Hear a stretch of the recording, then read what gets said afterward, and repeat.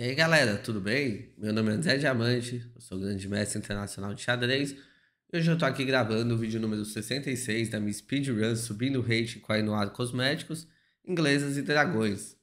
Galera, tá um frio do caramba, né? Bora começar uma partida.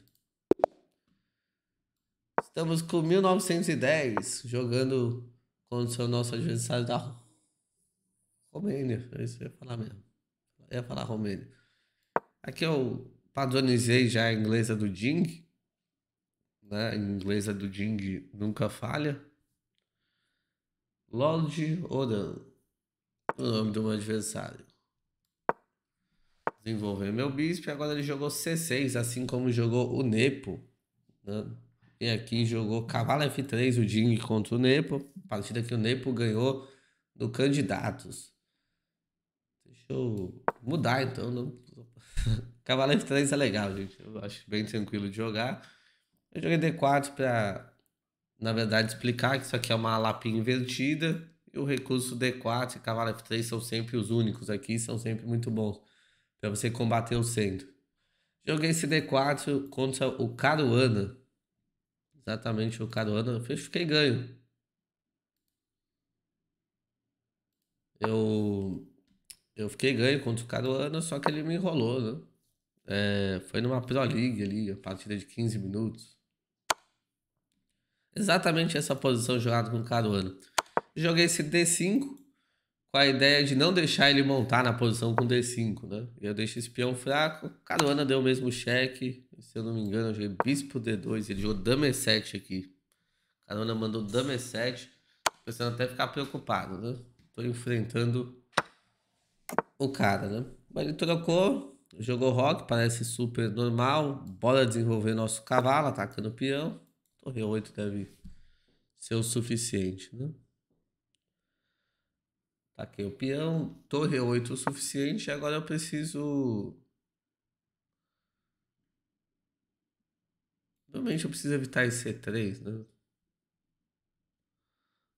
Vendo se eu preciso evitar mesmo. Eu tomo, ele pode vir atacar, mas. E daí, né? Bom, o E3 também ajuda meu cavalo a ganhar algumas casas que parecem ser bem importantes. Tanto. Mas nos dois lances ele ajeita. D6, C5, o bispo ganha F5.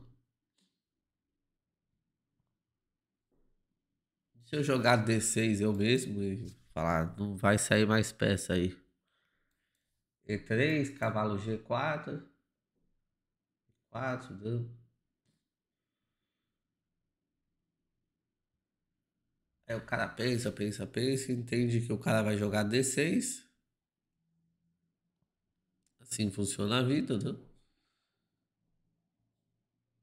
E aí eu vou precisar de uma torre em D1 para pressionar o peão de D6, né? Eu pensei pra caramba na posição.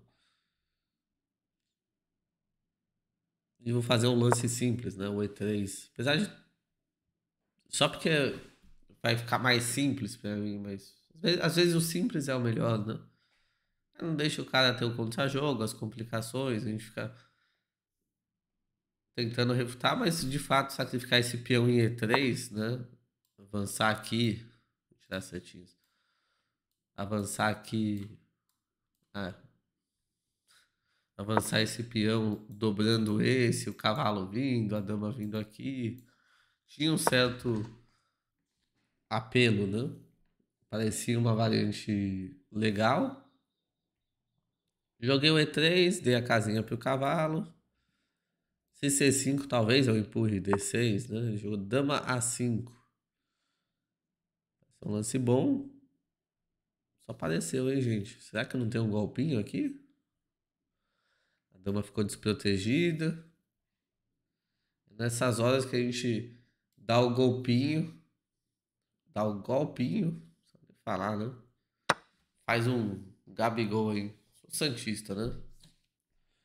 Mas minha esposa é flamenguista e o cara meteu até gol de bicicleta, pô. O Pedro, no caso. Não foi o Gabigol, mas eu digo assim. Foi bacana assistir o jogo do Flamengo, né? Capturou aqui em D2. Não que eu estivesse torcendo para algum time, o negócio, né? Se eu tomar de rei, ele captura meu cavalo. O negócio é que o gol foi bonito mesmo, foi prazeroso assistir o Flamengo aquele dia, né? Achei que o Atlético teve suas chances, viu? Vocês querem saber? Os caras ficaram pra trás, né? E depois jogaram, tiveram chances, né? Bom, ganhamos um peão. Pô, será que dá pra encher o saco do outro peão? Defende, né? Mas dá pra encher o saco, né? Pergunta foi, dá pra encher o saco? Dá pra encher o saco. Agora você vê, né? A gente tem uma ideia, vamos encher o saco do peão. Inicialmente não dá certo, porque ele defendia. Agora ele colocou o bispo na frente da defesa que a torre pode oferecer ao peão. É como eu já tô com essa ideia na cabeça, né? Bora lá, né? Cavalo C4. Ataquei o peão de D6, que agora parece não ter defesa. Claro que a partida vai seguir aqui, tem muito lance, tipo torre C8 para ativar a torre. Mas achei legal colocar esses problemas aí para o meu adversário. Resolva, né? Resolva.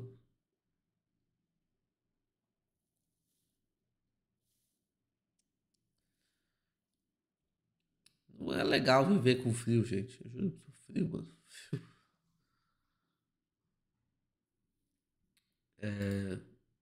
Vamos que vamos.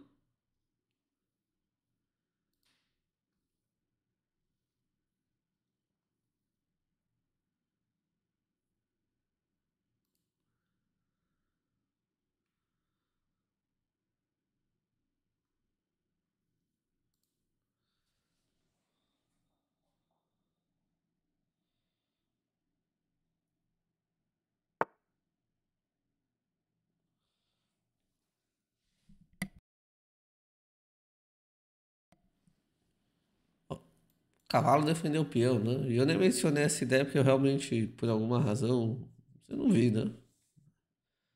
Não parece ser tão forte assim, porque eu posso tanto capturar o cavalo e o peão, como eu posso expulsar o cavalo. Se expulsar o cavalo B5, bispo B5, ele tem uma ideia aí, né?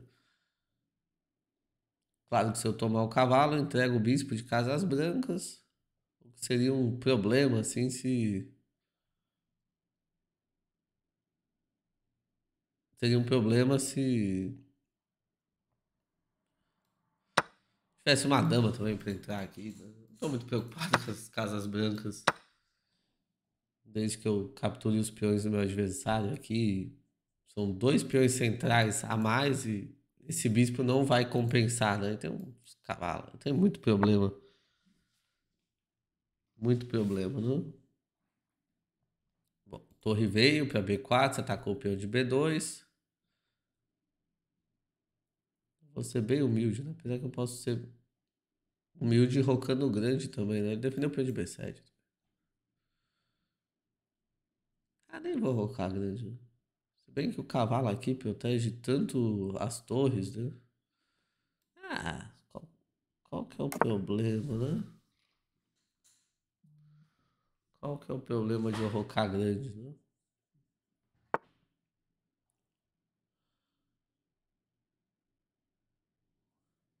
Pro G4, né? Bom, bora lá, né? Queria jogar um torre D4 mesmo, trocar a peça agora, né? Trocar essas torres e ir pro final. Ele jogou rei F8 ao toque. Ele não se importou. Vale a pena expulsar se eu trocar e A3 tacar do dois peões. Ah, vou. Ah, não. Calma. Tá atacando os dois peões e entrada em D3 esse cavalo. Tacar essa torre, vai. O original tava ok.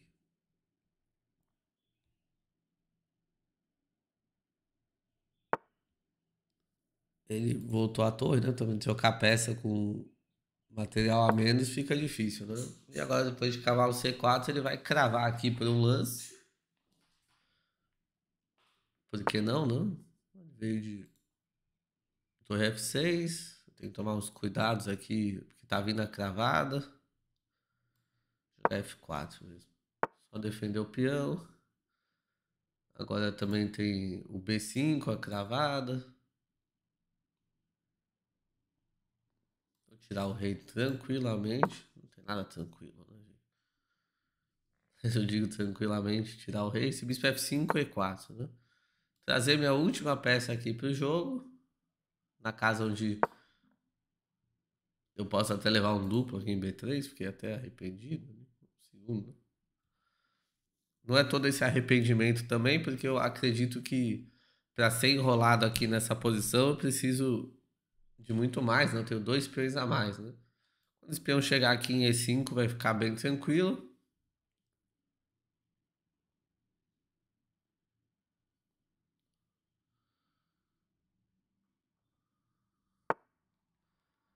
Duplex.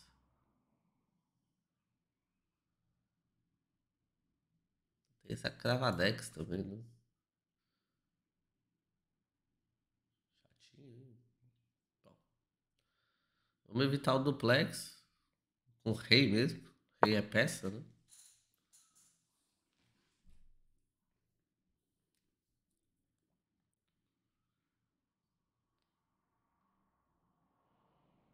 Agora que a gente evitou o duplex,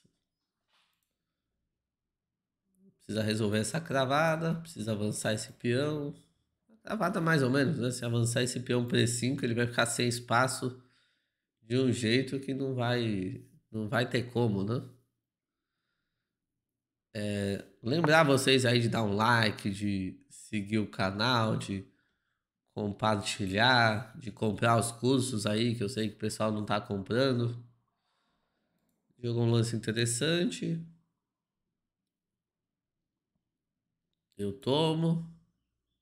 Ele toma aqui, cheque. Eu tiro o rei, ele toma a torre, eu tomo a torre dele. Consegui trocar um monte de peças. E se ele tomar de torre, aí não tem problema também, né? Eu, eu faço um lance, né? Defendo minhas peças. Será que o cara jogou esse se achando assim, putz, acertei algum golpe ou tal? Tadinho, velho. Já B3. E torre toma torre quando ele tomar minha torre. Tá cravado, velho.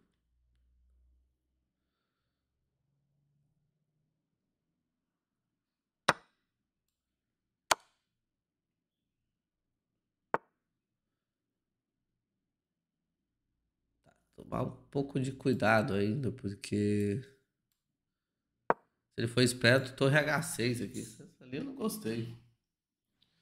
Já era pra estar mais resolvida a minha vida aqui nessa altura do campeonato. E de repente não está, né? Torre H6, ataca esse peão. Quando eu enfraqueço, a torre volta pra G6. Já era pra estar resolvido. E de repente não tá resolvido, né? Mas ele veio pelo lado errado, né? Depois de tudo que eu falei, com certeza tinha lances mais fortes do que o feito aqui na partida. Dá um chequinho aqui. A ideia é colocar o rei dele numa casa ruim, né? A torre já nem ativa e trazer esse peão, né? Quem sabe eu não possa capturar lá os peões dele de F7 e tal. Fez o que eu queria. Bora avançar peão, bora avançar peão. A torre já não ativa, ele tem um bispo C2, leva B4. Até o cheque antes aqui. Não que esteja muito preocupado com esse peão aqui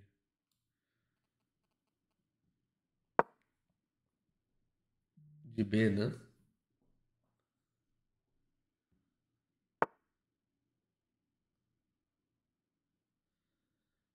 É só para ser o domínio também, né? Mas olha só, essa torre aqui tá no gás aqui, né? Nem joga a torre, né?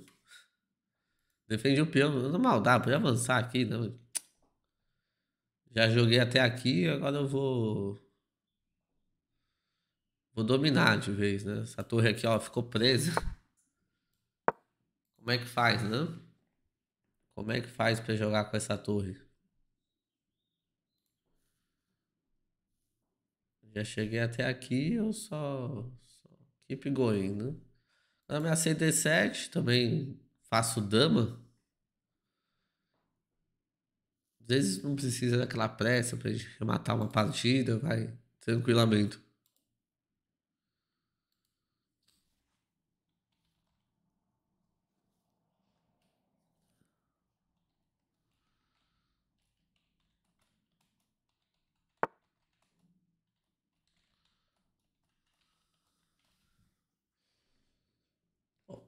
D7 fazer dama não tá mal, cavalo D5 ganha a torre. Eu fico perguntando por que que a gente tá jogando isso aqui ainda. Deixa eu ver se ele abandona, né?